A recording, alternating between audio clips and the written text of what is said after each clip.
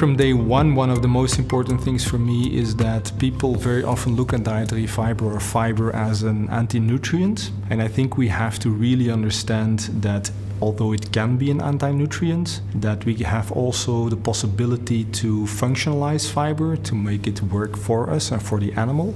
By doing that we can indeed increase productivity, efficiency, animal welfare, and so on. So we have the opportunity of turning something that it might be anti-nutritional into something that is beneficial.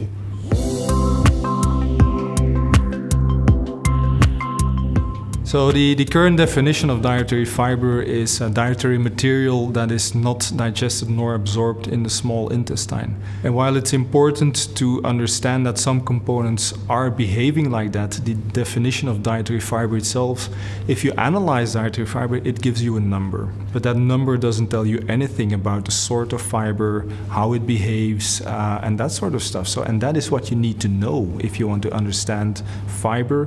You need to go to individual fibers, but also into the way they are structured in your fiber material and so on.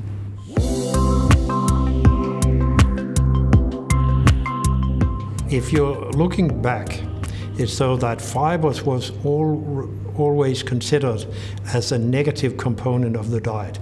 It restricts the utilization of nutrients in the diets, both in pigs and poultry.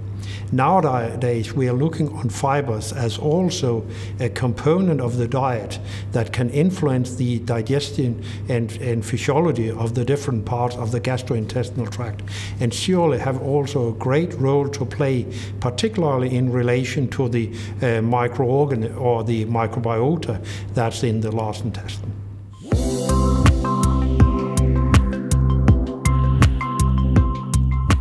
If you're looking on it in general for the whole production chains, the important thing for nutritionists and also producers, that will be to optimize the amount of fibers at the different age groups, meaning that typically it's so that younger animals, they will not be able to handle quite as much of the fibers as older animals will.